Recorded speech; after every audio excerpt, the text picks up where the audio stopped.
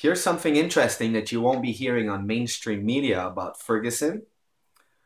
On the 25th at 1:25 a.m., Brian Herbert tweets from the police scanner that the suspect setting cop cars on fire is a white male wearing an American flag bandana. And let's listen into that. We have a recording of the police scanner in Ferguson. Broadcast back to one that first wanted for light of the police cars on fire is a white male wearing a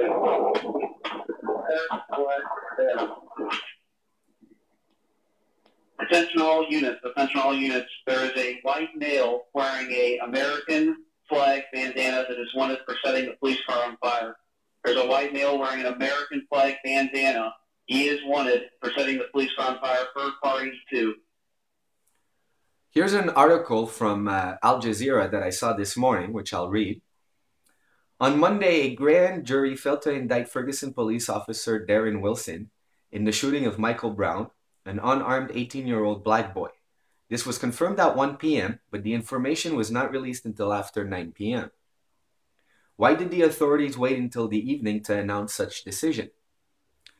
Because they knew that crowd control was more difficult at night, and that night shots of fire and police protest or standoffs would be more dramatic than daytime ones.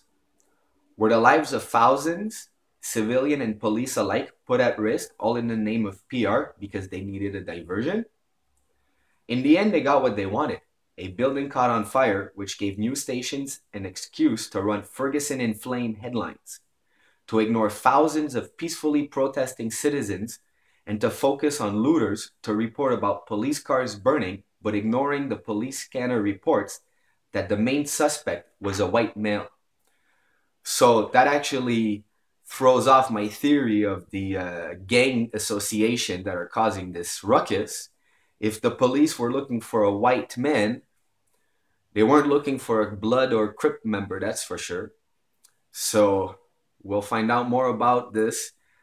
One thing that I'm interested to find out is who did the buildings belong to? Who did the AutoZone belong to? Who did the Little Caesars belong to?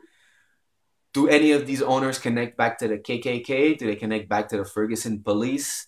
Or are they just innocent store shop owners? I'm going to look into that, and hopefully I'll get it. It's been circulating the net for a while, and it reads, what the news won't show. 2 Crips and a blood gang member together preventing people from looting this shop. So, did the gangs team up and unite? Are they united in defense, or are they united in attack mode?